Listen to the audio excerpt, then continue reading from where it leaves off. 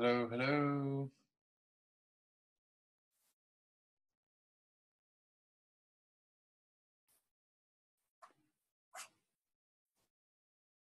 Okay. It's looking like we have quorum, so let's get started. Good evening and good afternoon to anyone joining us today. On behalf of the IDDSI, I'd like to welcome you all to today's webinar titled, The More We Know, the More We Grow, a Pediatric Hospital's Developmental Progression with the IDDSI. This webinar is being presented in partnership with our colleagues from the Connecticut Children's Medical Center. And we would like to thank you, all the listeners, for being here and joining us today and spending the next hour with us exploring the process of IDDSI implementation. We would also like to thank our very generous sponsors who allow the work of IDDSI to continue. If you are interested in finding out more about our sponsors, you can do so on our website, iddsi.org. Now, some housekeeping before we begin. This webinar is being recorded and it will be available on our website at the end of the week. Second, all participants who are joining us today are doing so in a listen-only mode. And this means that the panelists will not hear you or see you, and your microphone and your video will remain off for the duration of the session. However, if you have any questions throughout the presentation, please feel free to submit those while the presentation is happening. And to do so, you just have to click on the Q&A button on the middle of your menu bar at the bottom of your screen, and that'll submit your question to the panelists. They will address these questions as they see fit, either throughout the presentation or at the end, when we'll have about 15 to 20 minutes for a Q&A period. Now, in the upcoming days, a certificate of attendance will be emailed to anyone attending this session via a computer. And I can see from this list that there's a couple people joining us through a phone line. So if that is you, please send us a quick email to let us know who you are so we can identify you and email you your certificate of attendance. I think that's all the housekeeping that I have. So now, moving on to our panelists for this session. On the call today, we have a wonderful and very passionate group of dysphagia professionals from the Connecticut Children's Medical Center. We have Virginia Van Epps, Marni Simon, Jodi Cegelka, and Kamie Sylvester. Also joining us are Peter Lamb and Jan Duvestein from the IDDSI Board of Directors, who will be listening in and answering any particular questions about the IDDSI framework and implementation during the Q&A session. All right, so without further ado, I will now hand it over to Virginia and her team to get the presentation started. Go ahead. Good evening, everybody. We just want to thank you for joining us, and we want to give the IDDSI a big thanks for inviting us to do this webinar. We're very excited to be here. My name is Kamie Sylvester, and I've worked at Connecticut Children's Medical Center for the past 5 years. And my name is Jodi Cegelka, and I've been working at Connecticut Children's since June of 2016, where I completed my clinical fellowship here. My name is Marni Simon, and I've been here at Connecticut Children's for, wow, almost 15 years now. I was fortunate enough to also serve as the Perspectives Editor for a while with ASHA, and I have gotten my BCS back in 2012. And I'm Virginia Van Epps. I'm the Clinical Manager for Speech. I've been at Connecticut Children's for 9 years. I was previously at Yale New Haven Children's Hospital and Dartmouth Hitchcock Medical Center. I am not only a speech pathologist, but also a certified lactation counselor. And I'm very proud to work with an amazing team here at Connecticut Children's across 4 sites. And we have a great cadre of 20 speech pathologists on staff. The next slide shows our disclosures, which basically explain that we each receive a salary from Connecticut Children's and we have no other relationships to disclose. Connecticut Children's Medical Center is a 187-bed freestanding children's hospital with services throughout the state of Connecticut. We're a primary pediatric teaching hospital for the University of Connecticut Medical School. We have approximately 1,100 medical staff in over 30 specialties. We have a level 4 NICU at Hartford Hospital and level 3 NICU at our Yukon Center. We have additional NICUs throughout the state coming under our direction this summer. The speech department has 20 SLPs across locations with 3 primary outpatient sites and inpatient coverage provided at our main campus and in our current NICUs. And the speech department provided over 20,000 visits in 2017. And so as you can see, we're a very diverse staff, and we're really fortunate, and we focus primarily on pediatrics. And so how did we come into using the IDDSI? And what it came down to is we have a really committed SLP staff that works really closely with a lot of our medical colleagues in GI and ENT. And we were constantly trying to find ways to better serve our children who have dysphagia. And part of what we were finding is that even though we were trying to do our best to provide children with the care based on the standards we had at the time, a lot of our medical colleagues were coming back to us and saying, okay, well, we did this thick and liquid thing and this kid is still getting sick, or the parent is reporting that we're now having problems since you've implemented this new diet. And we were also noticing that we're having problems being able to educate caregivers on how to prepare meals for their children and how to make sure that they were able to provide the right thing for their child across every meal that they gave. So we were looking out and trying to see what we could do to make it better. And so what we did before the IDDSI was pretty similar to a lot of other facilities in the area and several of the other pediatric facilities that I had reached out to. And we were using kind of a homegrown system that was a modified version of the National Dysphagia Diet. And what was specific to us that we were finding with the National Dysphagia Diet was that a lot of it was subjective. And so they had the pureed foods, and then we had the level 2 with the modifications. But with pediatrics, we were noticing that we were frequently having to work with our physicians who were putting orders while patients were inpatient to say, oh, well, yeah, we're going to do this level of a diet, but we need you to put in, you know, these transitional solids so they can continue to work on their chewing. Or we need you to make sure that the purees look like this and they aren't having any of, you know, they're not as sticky. Or we were having problems where the baby foods weren't as consistent as what the kitchen was sending up.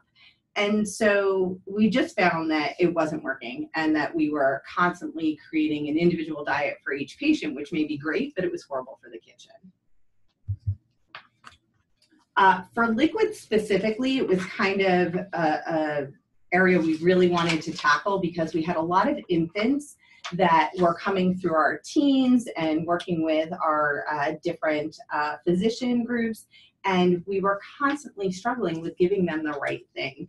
And what we knew from the research that we had investigated in with our teams is that what we were giving during a modified barium swallow study didn't always 100% relate to what we were then recommending patients get at each feed.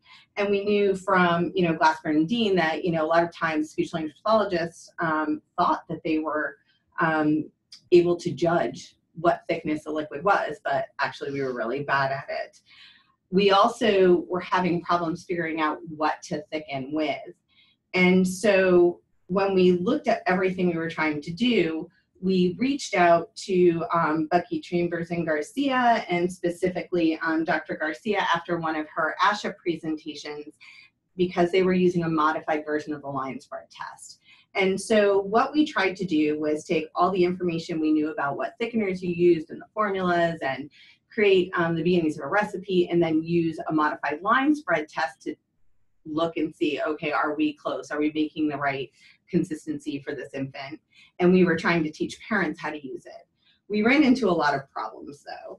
And most of the problems we ran into is that it's not, the modified line spread test wasn't able to be used on the floors because of infection control, that it was kind of expensive and cumbersome to use for each feed, that parents were struggling figuring out, well, does this really is this really working? And as you can see from the picture there were times where liquid leaked out and then solids were spreading funny, and it just ended up that it wasn't as useful as we really had wanted it to be at the time. And so through a lot of my work trying to get my BCS and going to ASHA and working with other clinicians, I got introduced to the research that was coming out about the IDDSI. And before it was even released, what was really great is that we were able to use what the IDDSI was looking into, why they wanted to do what they did, and all their research, and provide it to a lot of our clinician and physician teams. And this was a kind of an aha moment for a lot of our physicians, where the way that the IDDSI group wrote their information really hit home. And for the first time for some of our physicians, they really understood what we were trying to do and why we were trying to do it. And specifically, one of my favorite GI colleagues was telling me that the way this was written and how they linked how they're modifying the diets, why it's important to be done a specific way, and how they related it to the swallow dysfunction and what we're looking to do really made sense for me. So it really helped us to get some backing from our physician colleagues before we were even close to being able to try and roll it out. So since I started working at Connecticut Children's, I had been complaining to Marni about our use of our modified use of the National Dysphagia Diet. And she had told me after a while about when she had heard about the IDDSI, she had shared that information with me, and I was so excited about it. Unfortunately, at that time, it was not out yet, but the day it did come out, I received a message from Marni telling me that it was out, and by the time I got back to my desk, I had a printed framework on my desk ready for me to read through. So Marni and I got really excited about this, mostly because of a lot of the new things and things that the IDDSI incorporated that other dysphagia diets didn't, and they really took into account pediatrics, which made us really excited. So a few things that we were excited about were the use of slightly thick or half-strength nectars. They incorporated transitional solids or meltable solids, which we use for our younger kiddos when it's developmentally appropriate, and easy, reliable testing methods that we could do at bedside and easily teach caregivers. And they took into account pediatric norms for particle and bite sizes. So Marni and I read through this, and we knew it was something that we really wanted to do for our facility, and we knew we needed to kind of jump on the train. So we brought it to our manager, Ginny, Virginia, and we were hoping to get her approval, and we did. She was very supportive of what we wanted to do. And after we did that, we really started reading through the materials to try to figure out what we needed to start as soon as we possibly could. So at this point, I think it's pretty important to kind of discuss that we started this so super early that a lot of the information was available, but unfortunately when you start something so early, because you're so excited, you can put the cart before the horse. So there was no wonderful videos by the IDDSI. There weren't a lot of the handouts. And so we actually had to do a lot of beta testing of actually how do we implement this syringe test based on the written directions, and how do we, not that the directions were very clear, but we wanted to figure out how we did it before we tried to implement it in any way. We also went back to all the solids and figured out, well, how do we actually, look at what we're making and alter some of these diets and put it together. And that led to Virginia coming to us and saying, okay, well, we have all this stuff in place as far as how we're doing the thickened liquids, and we had these baseline recipes started.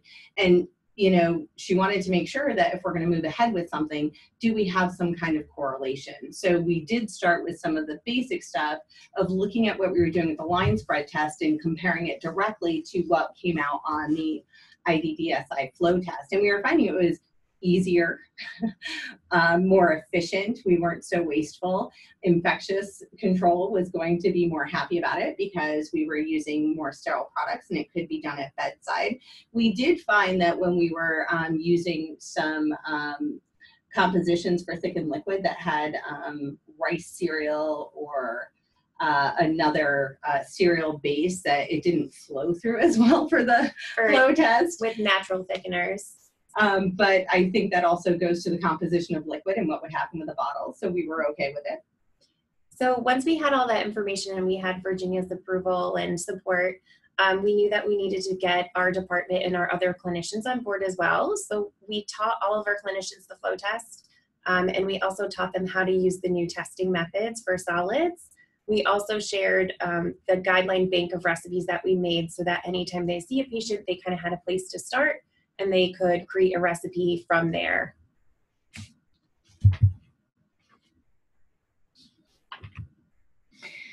So in terms of gaining organizational support, for the department piece of things, with what was brought to me, it was very clear that from both quality and an efficiency standpoint, that the IDDSI was the way to go. But also realized that there was going to be the need to get support across the organization from the many other departments that we would need to work with to make this a reality. And so, that involved our nutrition department, our kitchen department, our IT department to change our medical records around, and various other players that were involved in the process, and really the leadership above all of those departments as well, even down to finance, because we were needing to change how we ordered some of our supplies. So all of that was definitely work that needs to be considered, but to give kudos to our organization, it was something that people wrapped their arms around pretty quickly. They understood the quality and efficiency pieces to it, and worked readily with us to make it happen. And I think that one of the things that's important to note is that the research base was there, which definitely spoke to people, and an endorsement from agencies such as the Academy for Nutrition and Dietetics. And it really also spoke to leadership that in addition to the focus on quality and efficiency, there were parent and staff testimonials anecdotally about the benefit to patients. And after we received all of that support, we wanted to get going with using the IDDSI standards for our thickening and diet modifications. And the first thing that we did was gathered everything for the flow test. It was one of the first things that we were introduced to and that we introduced to our staff. So we need to get the 10 ml slip tip syringe. So when we thought we were ahead of the game, we ordered 10 ml slip tip syringes, tested all of our formula recipes, and even had the syringes stocked on the floors. And then we found out that we should have checked for updates because there had to be a specific barrel length. And so we had to go back and find the correct syringe, take them off of the floors, restock them when we had the correct syringe, and make sure that all of our recipes that we had done in the beta testing still worked. And once we obtained the correct syringe, which is actually pictured above there, we were seeing that our recipes were not accurate, so we had to go back to the starting board. And even though we thought that having the flow test at the bedside would increase the patient's likeliness of consuming the correct consistency constantly, we saw that there were also some difficulties with the different methods of mixing the formula with thickener. We tried fork, whisking, blending, shaking, and even using a formula mixer. And we're currently trying to use something called an aero latte, which is also pictured up there, to try to make the way that we thicken more consistent. There have been some growing pains. It's difficult sometimes to teach people how to use them, especially on the inpatient side. Although what we've seen is it's beneficial to use a blender because it makes it easier and it completely dissolves all the thickener.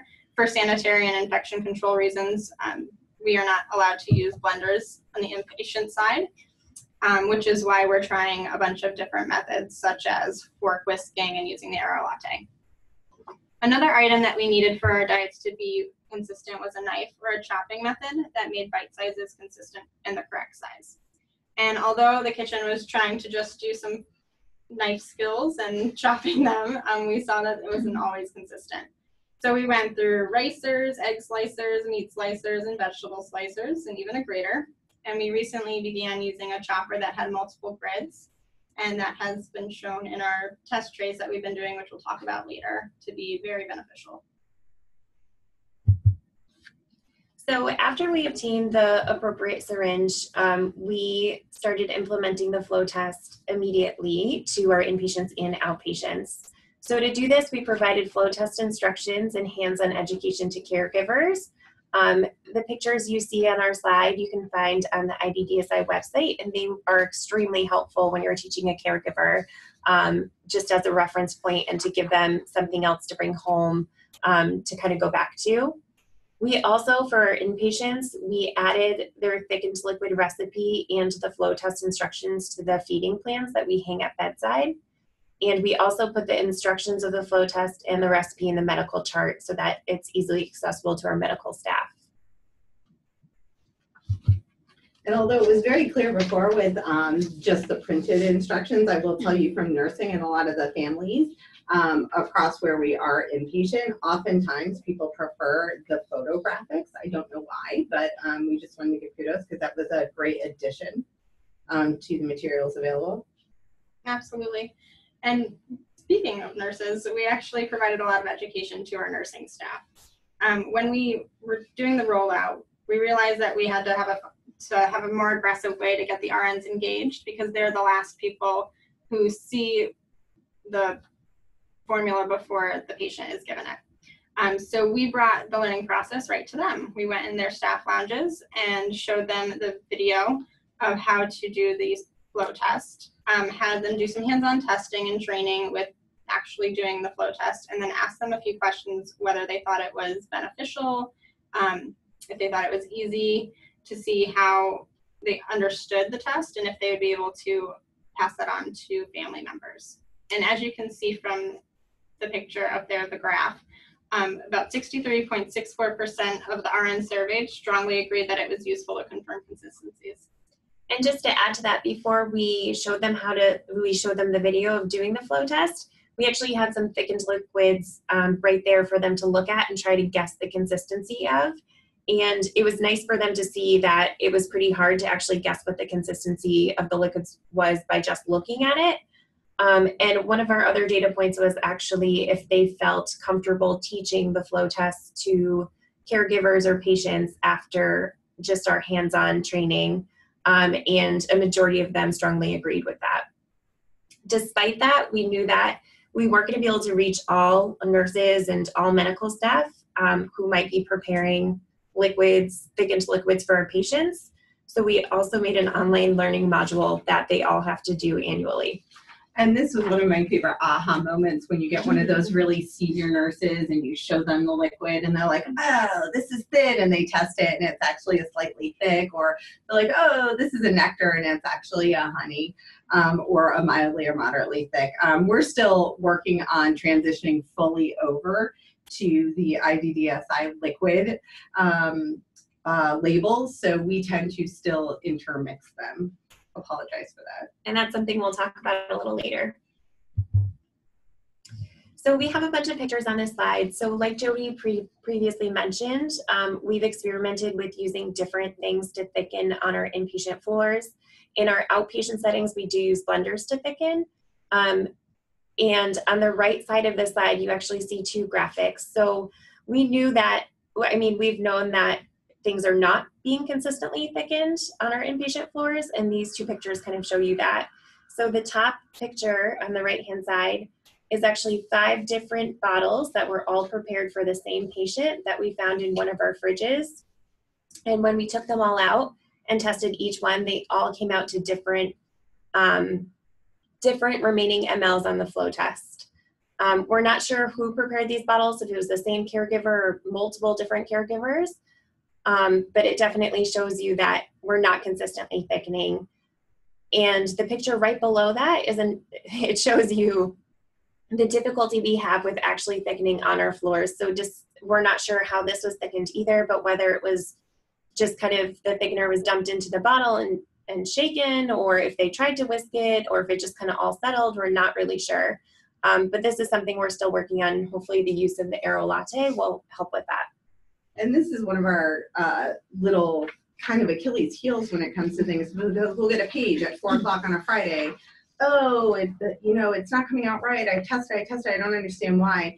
And even though we include things like the temperature that you need to serve the liquid at to make sure that it would meet the criteria on the flow test or exactly what you're looking for, a lot of times we'll come and we'll say, oh, well, it isn't warmed yet. That's why. And you have to wait till it's warmed if you read the directions, or, oh, you warmed it too much and didn't let it sit, or you didn't wait the 5 minutes because by the time I got here, now it is, the right consistency. So sometimes it's just an education of some of those factors as well. In terms of technical support, I mentioned earlier that we had to engage our IT department to help because it did also involve changing some aspects of our medical record, the diet order sets, and the terminology. So you can see there in the red box, dysphagia diet puree and what follows there. Those were modifications that were made. And then in addition to that, we made a procedural choice to have the therapists be the ones to actually order the diet. So to pen up the order for the physician's signature as opposed to just writing the suggestion of into the chart note as to what the physician should order.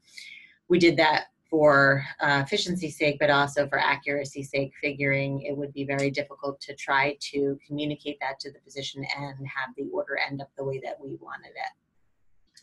We are also very lucky that Virginia went to bat for us to get us to be able to pen the orders, because despite our education efforts and putting all of the recipes and the diets in the chart and everywhere else we could put it, we were still noticing that the wrong diets were being ordered.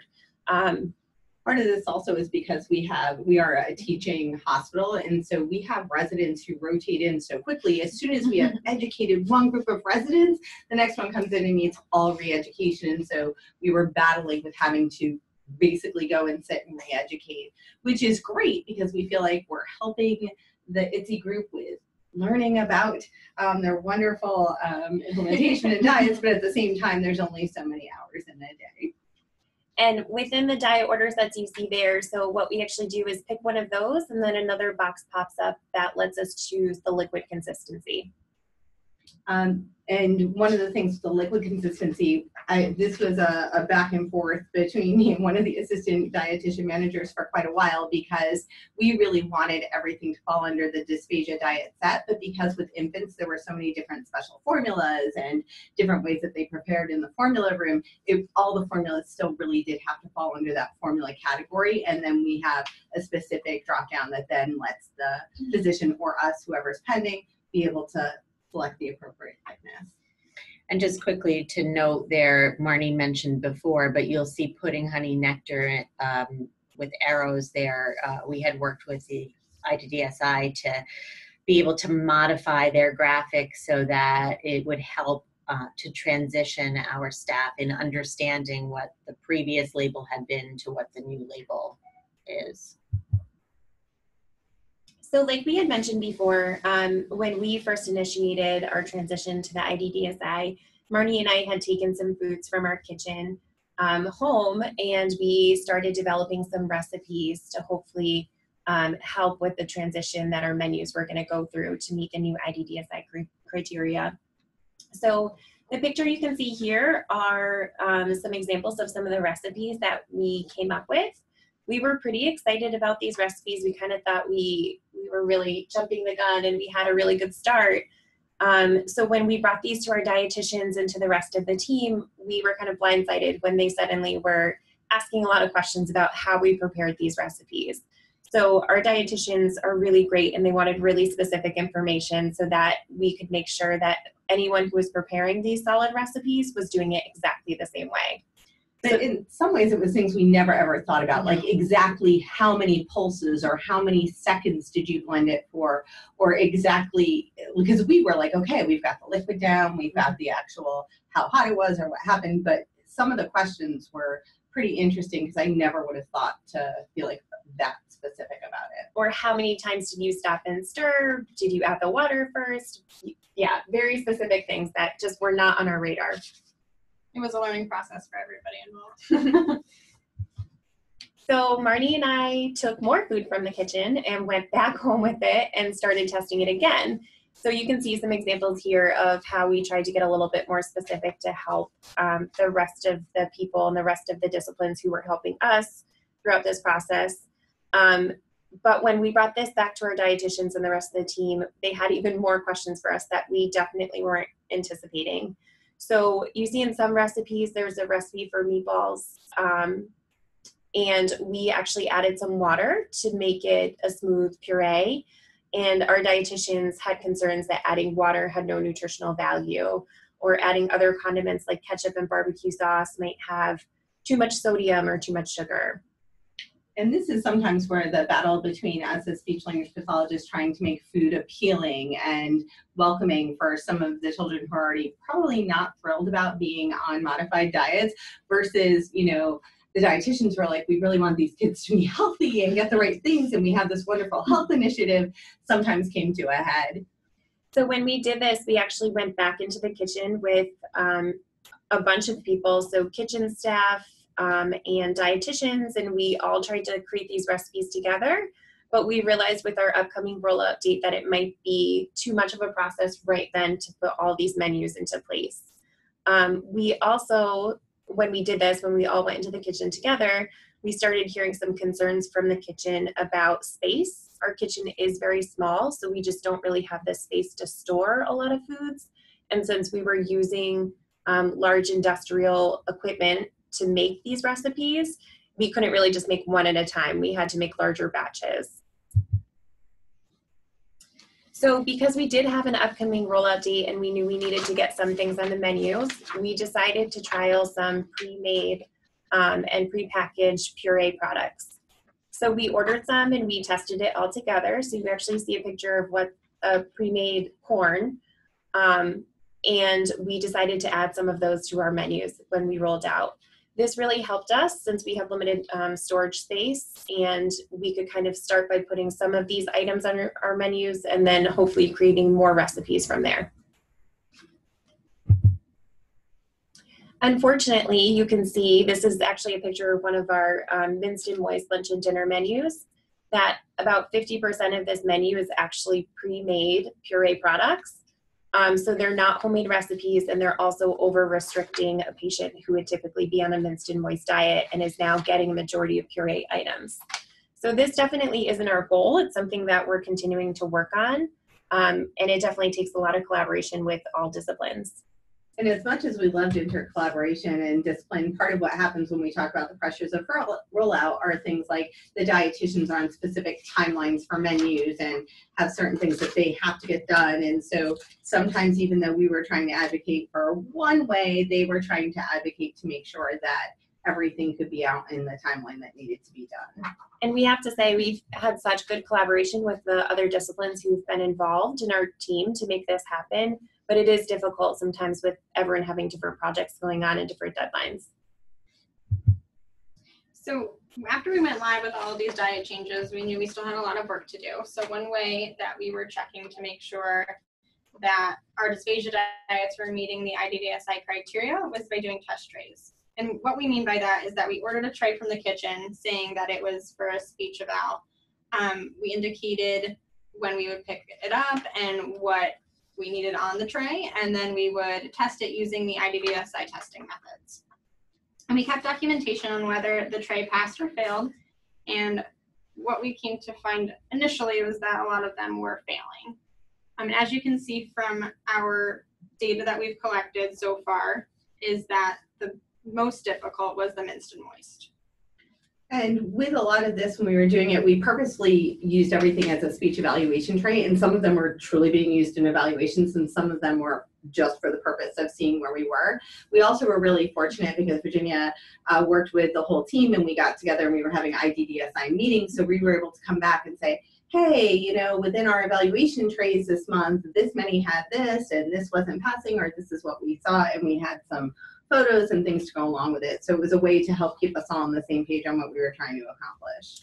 Which we're going to show you some photos next. And another thing I will mention is that these photos are all older from when we first implemented the IDDSI.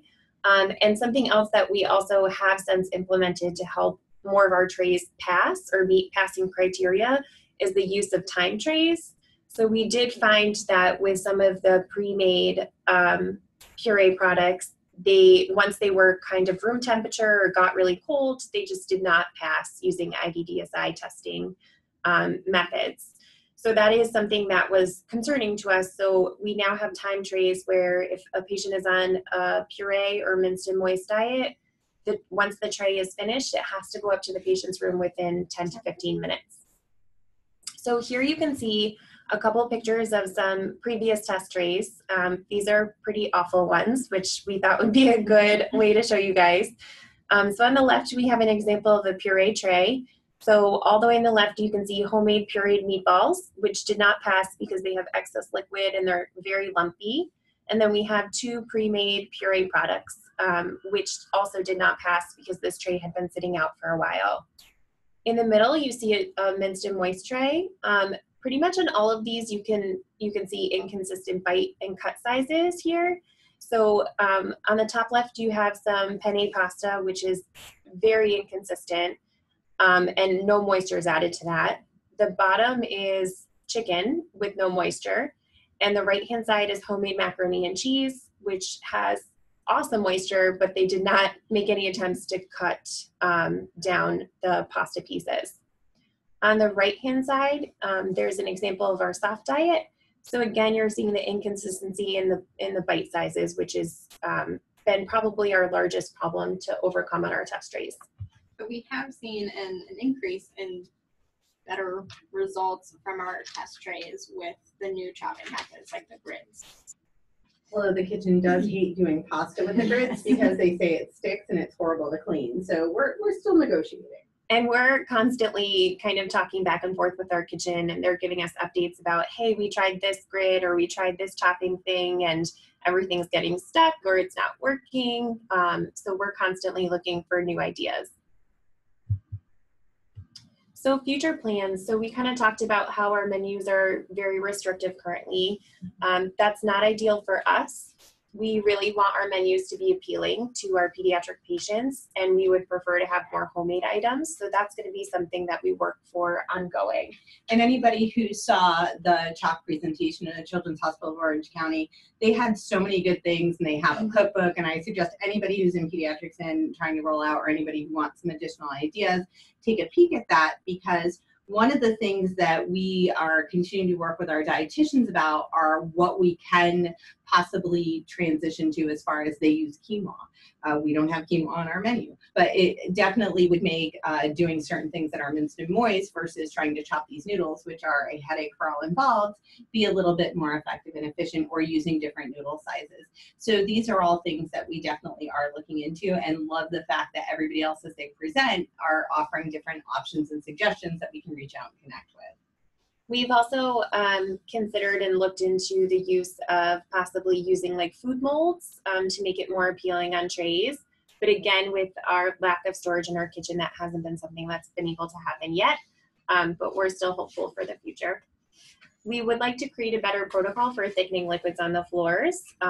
So you guys saw the pictures that we showed about thickening on the floors, and we're hoping to find a method that's consistent and can be used for every inpatient. And our most recent attempts is the introduction of the Aero Latte, which was discussed before, but longer range plans involve the potential as we expand for having, instead of one formula room in the hospital, multiple formula rooms per floor, and milk room and milk techs actually to potentially help with that.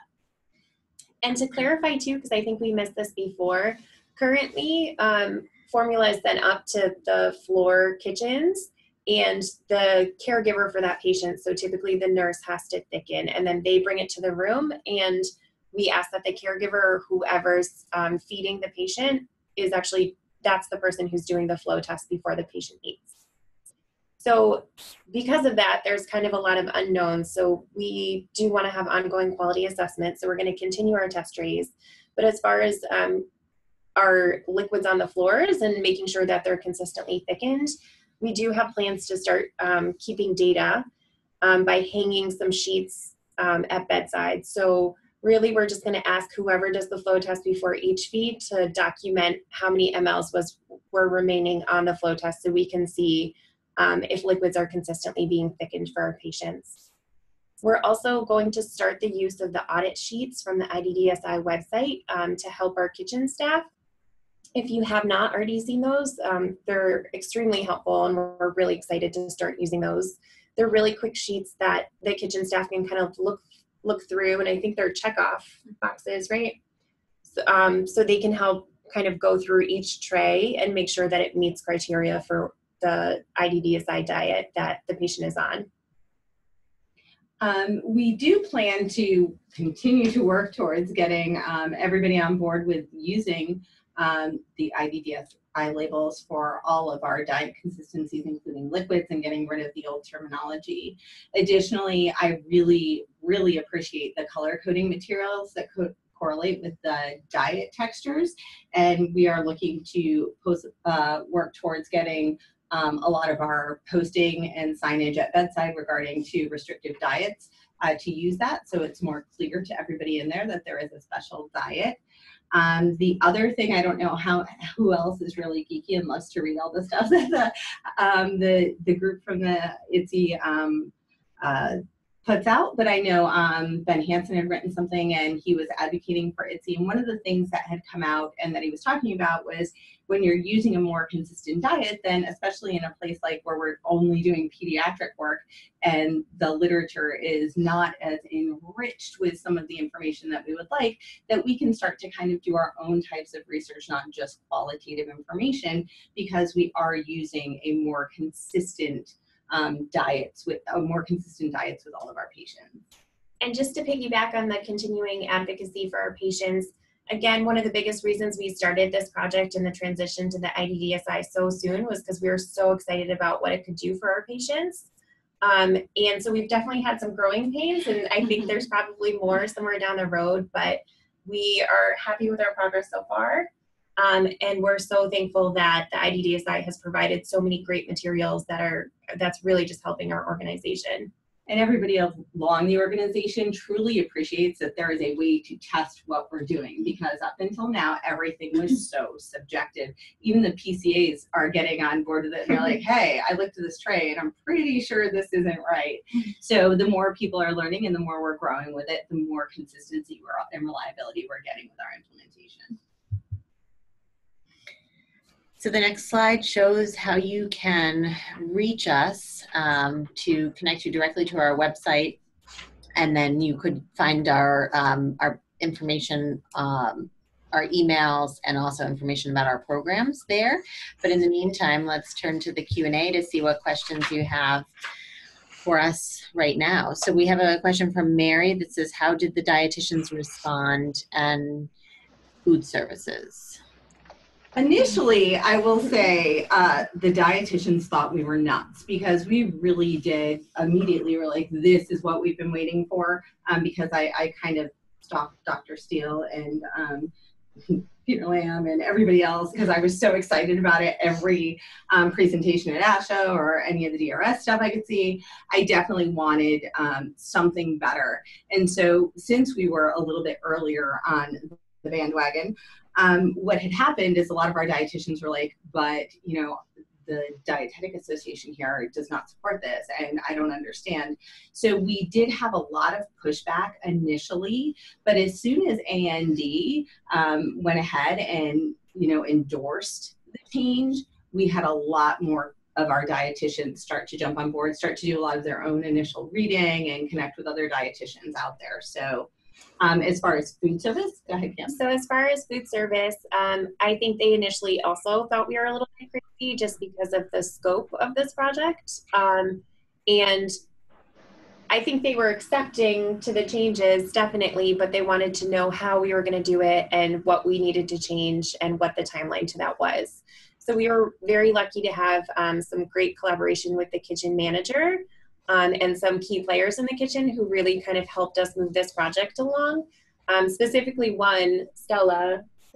Yes. She's is she the kitchen manager? No, but she has done so much research into all this.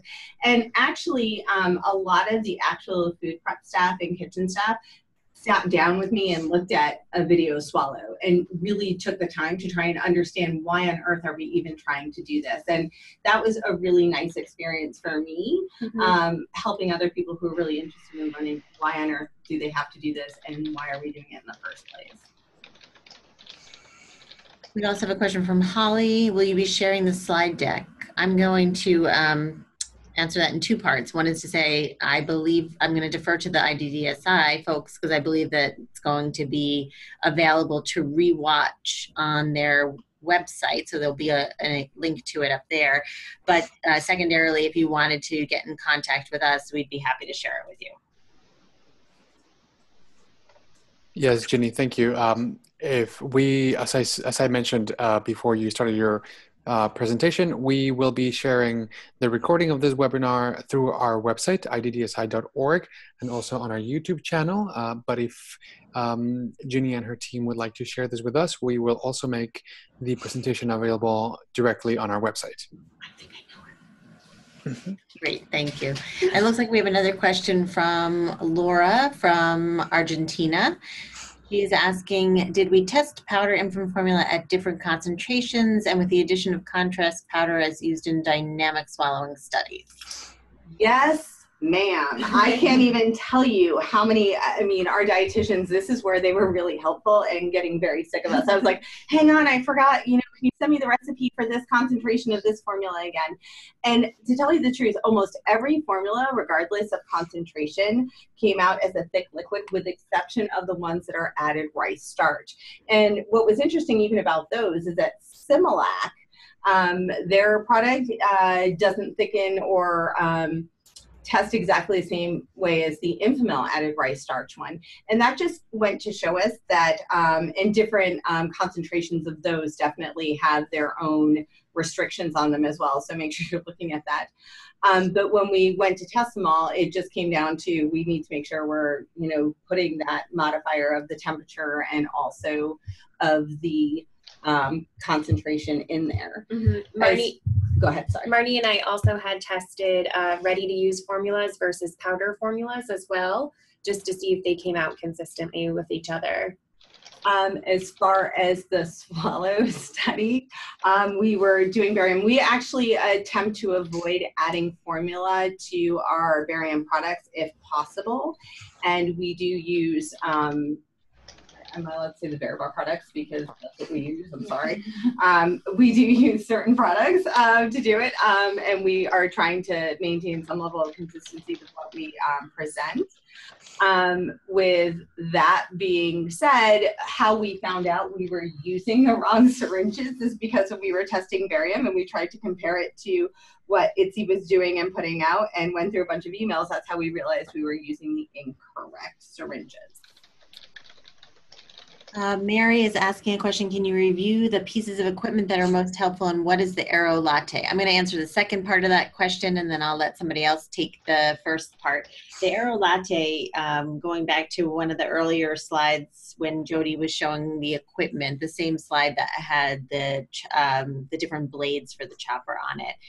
The Aero Latte is basically a handheld blender, cross between a whisk and a blender that can be used at the bedside. So what we've started very recently doing, so it's really still a pilot, is handing those out per inpatient as a patient-specific item that's dispensed to them, so it doesn't need to be taken to any other rooms or cleaned off the floor. And the cleaning instructions for it are to run it under warm running water or put hot water in a cup and turn it on and clean it that way. So it doesn't require cleaning that would need a dishwasher or need a sterilizer or anything like that. So it was approved by our infection control, and at this point in time seems to be pretty effective for getting the liquids blended, with the caveat that it does tend to give it a little bit of a foaming consistency because it is designed to be something that you would use to make a head on your cappuccino, basically.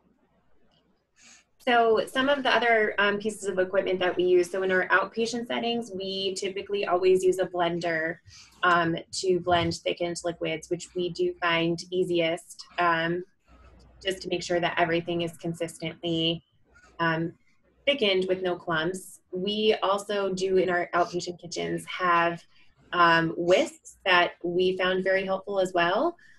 So those are our preferred methods of thickening outpatient. We have a question coming in asking, I was curious about why the level 4 is the same for the solid and liquid food.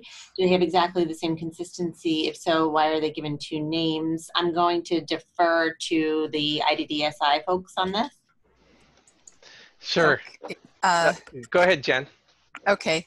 Well, I think basically the reason why is because conceptually we tend to think of things as a food and a liquid, and that tends to be how certainly in hospital systems, how there will be an order for that.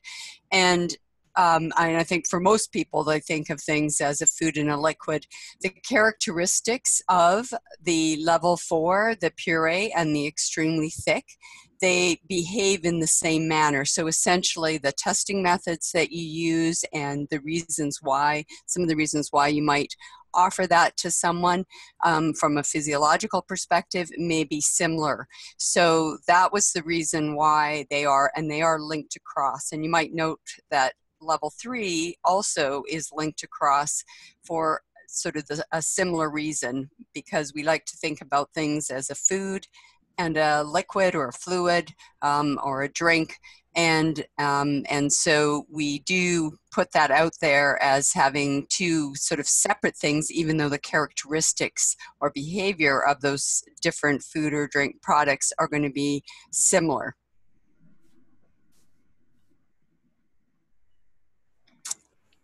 Thank you, Jan. Okay. I'll hand it back to you guys. Okay, I see a comment from Laura just saying thank you and that she's working right now to implement IDDSI at her hospital, so that's great. And again, you see our information there. Please feel free to reach out to us if you need any help along the way. We'd be happy to confer with you. Yeah.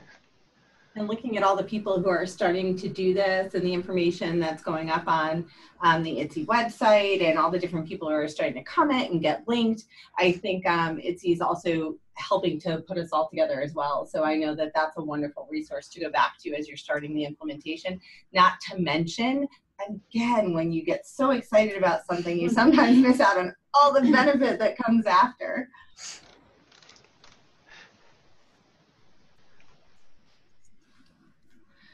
So it doesn't look like we have any other questions populating. Okay. We want to take a minute just to thank all the participants tonight, but also to thank the IDDSI for working with us along this journey and being such a helpful resource to getting where we need to be. Well, thank you, folks. This has been incredibly informative and very enjoyable. I do want to add on to the previous question, to the previous comment from Laura regarding implementation in Argentina. On our website, if you visit our website, iddsi.org, on the resources page, you will probably find a lot of information that will hopefully be useful in your process of implementation. We are constantly uploading new documents and reviewing those documents, so please do refer to those documents. They're there for public use. There's just a bunch of links up there that I'm sure will be useful for anyone that is working in implementation. It does look like there might be one more question. There's a question from Susan. Well, she's saying, thanks so much. She's new to dysphagia and excited to incorporate. So more of a comment, but thank you, Susan. And good luck. Yeah, good luck. And I think the one other thing that I would like to add is that we have also worked with IDDSI to put together a video that in fairly short time should be posted up on their website as well if people want to take a look at that, because it will help to round out the story. We've told you a lot from the perspective of an SLP and tried to incorporate our version of the other disciplines participation in this, but the video will highlight, it have segments from each of those players in terms of what their experience was like for the process. And I think most importantly, there is a parent segment that talks about the experience for the parent and the child. And I think looking at all of those holistically was also really important in terms of gaining overall organizational support for the diet implementation. And for anybody out there who's newer to the process, I will tell you, I have multiple times just emailed people at IDDSI and been like, can you answer this or can you do this? And everybody is so welcoming and supportive, and they will connect you with somebody else who is in your area or in a similar situation to link up and be able to collaborate with. So they are such a welcoming, open group, and they believe in what they do, and it's such a good thing that they're rolling out for us that I would encourage anybody to reach right out to them as well. Okay, well, on that lovely comment, we are going to end this webinar.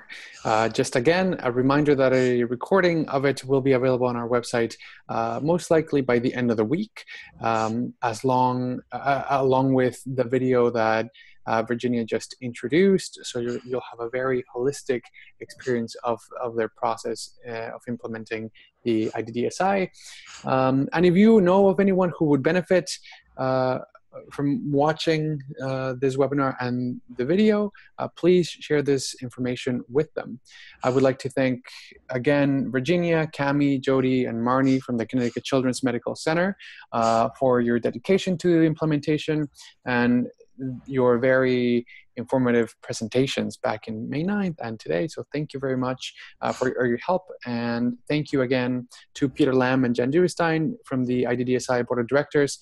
And especially thank you to all the listeners for joining us this evening or this afternoon, depending on where you are. We hope that you found this information very useful in your practice and in your process of implementation of the IDDSI. And with this, we'll be signing off. We hope you have a great rest of your day or your evening, and until next time.